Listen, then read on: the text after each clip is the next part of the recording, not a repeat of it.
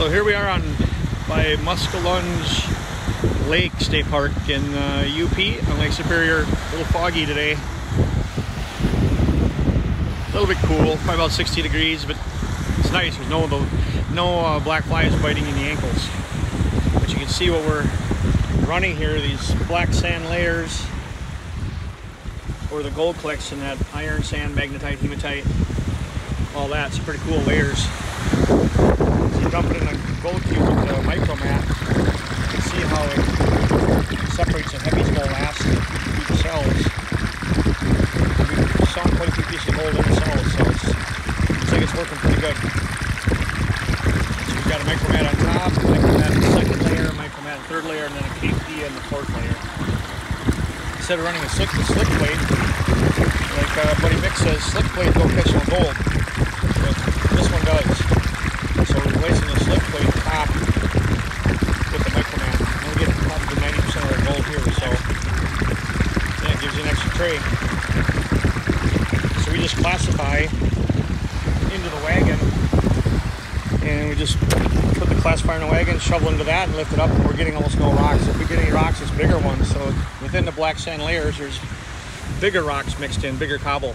So maybe that's a good sign too. But just based on what we're seeing in the top micromat, the Dream Mat, it's working pretty good.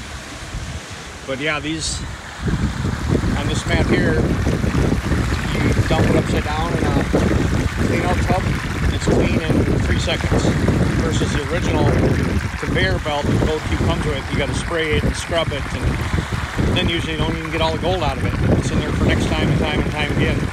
These Dream Mats are amazing to clean up. They'll give you less material too to pan, which is always good after a long day. So we'll be back later.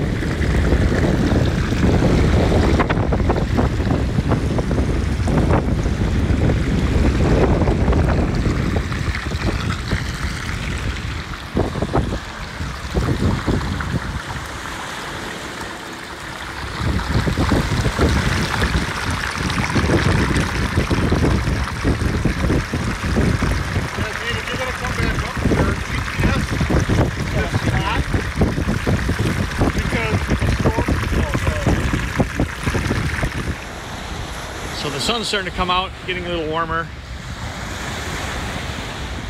We're just about done running.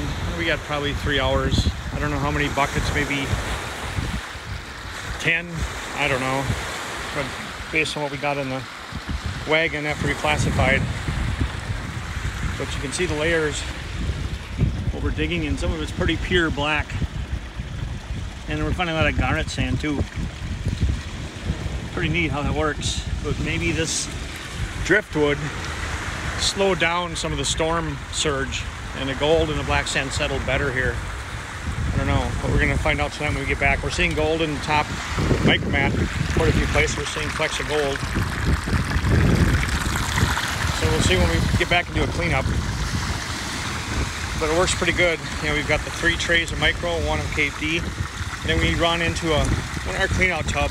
Then we got the pump over there in a small little plexiglass container just to keep the sand out of there. And then we'll scoop out of here once in a while just to keep that from getting too high that runs in the pump container. We've got a deep cycle marine battery. Let's see what we run. That's pretty much what we run. See the size comparison. I don't know, maybe 8 pails total, I'm guessing. We got a little more in the wagon. And then we wash the wagon out because as we classify into the wagon, the heavies, the gold, probably settles on the bottom of the wagon, but then we tip the wagon up and we rinse it out real nice and put that through the cube just to make sure we get all the gold. Because even when you put the material in the wagon, when you classify, the heavies will settle. It's not moving around much, so we probably won't stratify through the layers, but we're still going to clean out the bottom just to make sure we get all the gold. But you can see how it looks. Pretty neat how it runs. And we bring everything down here in the wagon.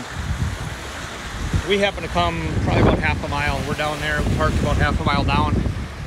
But we run on, you can see we run on the harder pack here. It's easier to pull the wagon. We're not going to be up in the soft sand.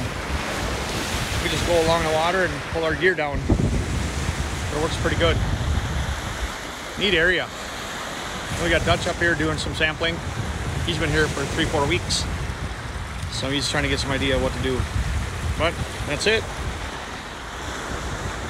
Good day of gold cubing with the Dream Mat. If you want these Dream Mats, go to prospectorsdream.com. It's great stuff. So out of 4 gold cube trays with Dream Mat, that's the amount of cons we get. Maybe 10 tablespoons. Took 1 tablespoon out and panned the 1 tablespoon out. That's what we got. So it should be pretty good gold in there. But that's the cons, not too many. Out of 4 trays and 10 buckets maybe, 10 5-gallon pails.